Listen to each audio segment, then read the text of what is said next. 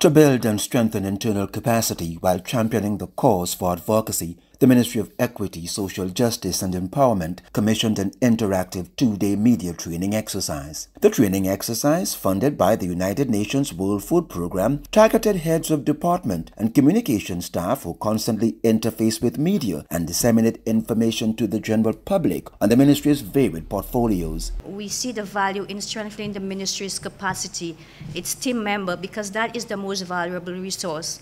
And the training that we're having over the next 2 days is also part of strengthening that capacity to enable you to better speak to your audience on the work of the ministry, the importance of it, and how you are meeting the needs of its beneficiaries. Permanent Secretary in the Ministry of Equity, Dr. Charmaine Hippolyte-Emmanuel, welcomed the training, stating that it would further empower the ministry's many section heads to become advocates for the plight of the downtrodden and less fortunate. I am really happy that you have agreed to embrace this opportunity, an opportunity not new to you, but to strengthen and improve your current skills in terms of sharing with the public.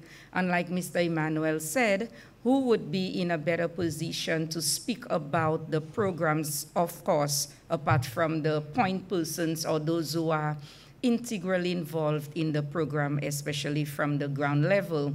So this activity will definitely allow us, I'm saying us, to bring about our activities clearer, with precision, with confidence. The interactive training exercise sought to empower officers who work with the media to anticipate reporter behavior, avoid typical pitfalls, and confidently focus on their message. Participants also learned basic interviewing techniques while engaging in mock radio and television interviews on subject matters related to their day-to-day functions. Attendees were also taught the rudiments of organizing press conferences and drafting press releases. As part of the training, participants delved into specialized training on engaging with certain media platforms, including social media. Veteran media practitioner, presenter, and media consultant Kobe Allaire facilitated the November 14 and 15 training.